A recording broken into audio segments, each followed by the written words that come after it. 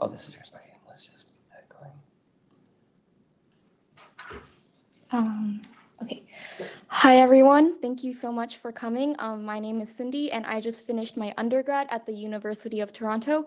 Today, I'm going to be talking about my project, which is predictive models of dataset-specific single-cell RNA sequencing pipeline performance, which was supervised by both Drs. Alina Solega and Kieran Campbell. So just as a brief introduction, I'm sure all of us here are familiar with scRNA-seq and how it allows us to detect different cell types within tissues. And due to the high dimensional nature of single cell data, many computational methods have been developed for data analysis. And the number of these types of computational methods has been greatly increasing over the past few years. So in a common single-cell RNA sequencing clustering pipeline, we will have 5 major steps. Starting from the raw counts, we will first perform filtering, normalization, feature selection, dimensionality reduction, and then finally clustering. And for each of these 5 steps, there is an ever-increasing number of different methods and parameters for these methods available. So it is up to the practitioner to select and build the appropriate methods and parameters so that their pipeline is optimized for their data set. But due to the sheer number of methods, this is becoming more and more difficult as time goes on. And previous benchmarking studies have shown that pipeline performance is in fact data set dependent. So for example, in this study, they compared all of these clustering methods here on the x-axis on these data sets on the y-axis. And so we can see even for very commonly used methods such as SURAT, when they measure the performance using the adjusted RAND index, which measures the agreement between the pipeline cell type labels and the ground truth cell type labels, SURAT did perform really well on the majority of data sets, but there are still some data sets where it was not performing super well. Moreover, these authors also looked at different upstream gene filtering methods before they benchmarked these clustering algorithms. And you can see that when they changed the gene filtering method to the third one on the right here, the performance of pretty much all of the clustering algorithms dropped a lot. And this just goes to show that not only is it important to select a clustering algorithm that is suitable for your data set, but it's in fact important to select all methods in your pipeline so that they interact well with each other and yield good clustering results. So this led us to the question that we tried to answer, which was, given dataset characteristics and pipeline parameters, can we predict pipeline performance on an unseen dataset? And to try and answer this question, we started off by collecting 86 single-cell raw counts from human datasets from the EBI single-cell atlas. And on these 86 datasets, we ran 288 different single-cell RNA sequencing clustering pipelines using the PipeComp-R package, which allows us to define different methods and parameters for each of the 5 steps we previously mentioned, and then run all combinations of them.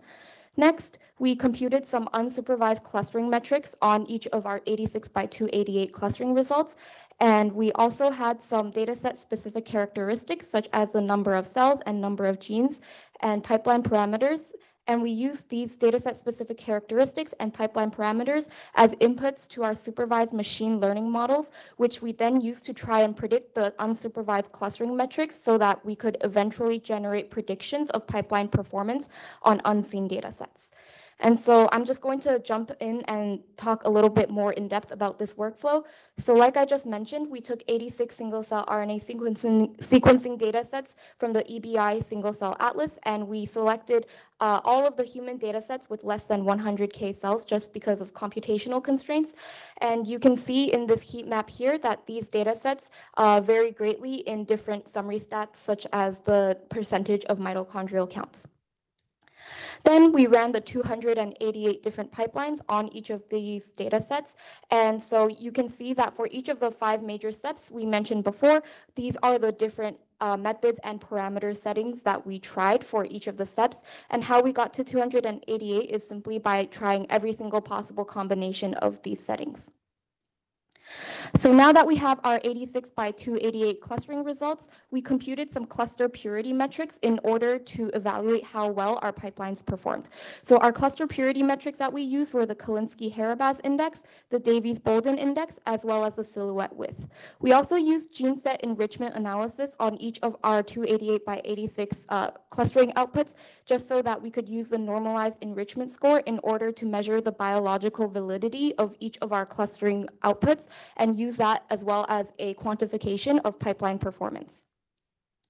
And so now that we have our metrics and our data, once again, the question we are trying to answer is, given the data set characteristics and pipeline parameters, can we predict these performance metrics on an unseen data set? And to this end, we tried two different models, random forest as well as penalized linear regression. And we gave the data set specific characteristics and pipeline parameters as input to these models, and they would output predictions of the clustering performance metrics. And for each of these two models, we used tenfold cross-validation in order to tune the hyperparameters. And so after we predicted on the test set, which consisted of 30% of the 86 single-cell RNA sequencing data sets, so we have 25 new data sets in our test set, we found that predictions on our test set actually correlate significantly with the measured pipeline performance on the test data set. So you can see on the x-axis for both of our box plots here, we have the metric that the respective models are trying to predict. And on the y-axis, we have the correlation between the model's predictions and the observed metric value. So both of these models were able to predict with correlation significantly above 0 across all 4 metrics. And this was measured using the Wilcoxon rank sum test. Next, we also assessed the performance of our models by comparing to previous cell type annotations. So 16 of the 86 data sets that we looked at actually came with author-provided cell type labels. And we ensured that we included these 16 data sets in the test set so that we could compare our test time predictions to the adjusted RAND index, which we computed for each of the 16 data sets with the cell type labels. And once again, we have box plots here with the metric on the x-axis and the correlation between our model's predictions and the adjusted RAND index on the y-axis. So for these, we can see that at least 3 of the 4 metrics for the linear regression models actually correlated significantly above 0 with the ARI, which shows that the pipelines that our models predict to perform well actually provide cell type labels that have good overlap with expert annotations. Then we looked at which data set features were important essentially for these predictions. And by looking at the top 10 most important features on average across the 4 metrics, we found that our models mostly prioritize pipeline parameters for predicting performance, such as the clustering resolution and normalization method. And yeah. So in conclusion, in this project, we have created a new data set of pipeline performance benchmarks, which we have also used to build supervised machine learning models that we have shown can predict clustering pipeline performance on unseen data set with significant correlation with the observed metric values. As well, our pipelines that we predict to perform well do correspond to good overlap with expert cell type annotations. So we hope that this work leads to the exciting possibility that one day supervised machine learning models may be able to generate dataset-specific pipeline recommendations for single-cell RNA sequencing clustering to take the guesswork out of the picture for practitioners. And yeah, thank you so much for listening.